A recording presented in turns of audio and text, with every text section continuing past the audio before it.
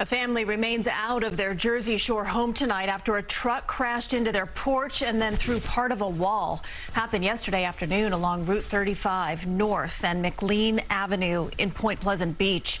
As this video shows, the driver just veered off the road and then slammed into the home. No word from investigators as to why just yet. The homeowner that we spoke to today with CBS 2 says that there was no one inside the home at the time of the crash, thankfully. Honestly, just a little bit further down the road here, the block, and heard the noise, turned around and came running back. So far, no arrest has been made in this case.